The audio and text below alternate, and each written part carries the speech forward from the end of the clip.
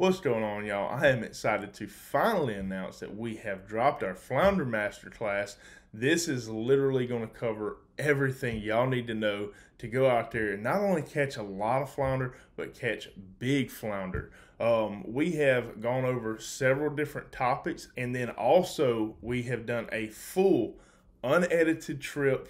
I believe it's a 2.5 hour trip where y'all can see everything that I do is unedited, raw, in the moment. We went out there and whacked some flounder, and y'all will get to see that real time. So I'm really excited about that. So the content is going to include the first video that's on there is going to be how to find flounder fishing spots. So basically, we went on Google Earth and we picked out a lot of spots that I would pick to go fish for flounder, and a lot of areas that I wouldn't go fish for flounder. So it doesn't matter whether you're living down in Texas, somewhere up on the East Coast, lower Gulf Coast, it doesn't matter. You can apply that to be able to look and find areas around you to be able to go out there and catch flounder. So the first video is us going on Google Earth and showing y'all where to look to find flounder. The second video is going to be what tides or what areas to target in certain tides. So we go over the high tides, low tides, middle of the tide cycle, where are the best places to go to find flounder in certain tide cycles.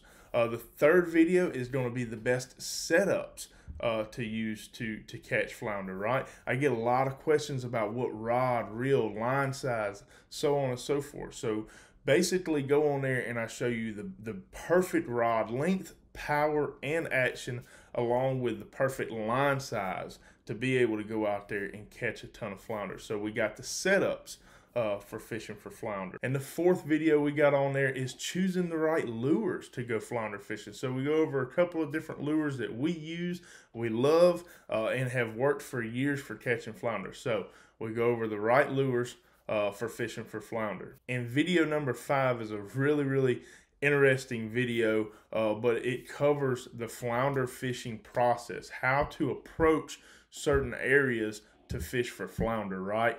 A lot of people, when they approach certain marsh grass or jetties or docks or whatever, they kind of fish those areas incorrect. So it's going to show you the correct way to fish jetties, docks, marsh grass, so on and so forth.